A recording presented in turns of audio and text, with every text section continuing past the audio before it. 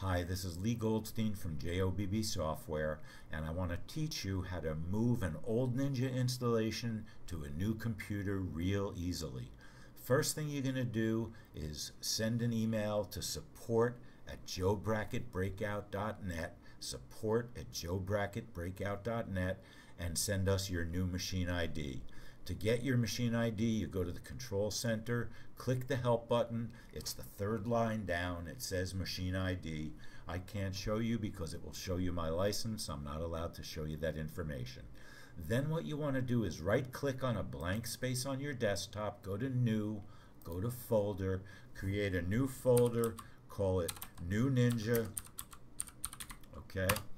And then what you're going to do is inside this folder, create two folders. New folder, one you call templates, one you call workspaces,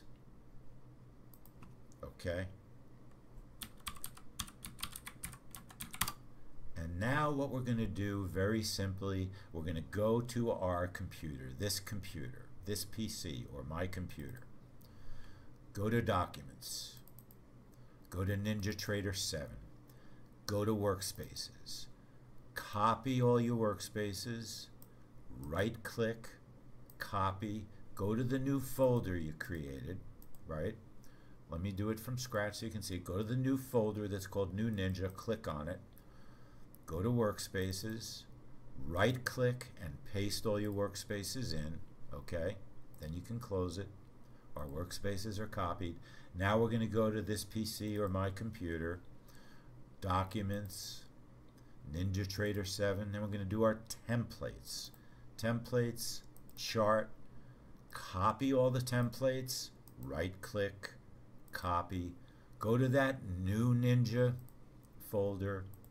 Remember it's templates, go to Templates, it should be empty, paste them in. There's our templates. Bingo. So now what we have is a folder. In the folder are templates and workspaces, all of the previous ones from our current Ninja. So now what you do is you take this folder, you put it on your new computer, you paste it on, use a flash drive or a backup hard drive, and then on your new PC you just do it in reverse. So you go to this PC, you install your Ninja first, of course, go to Documents, NinjaTrader 7, workspaces will be blank. There will be none in there. You go to your new Ninja folder, workspaces, copy them all just like you did before.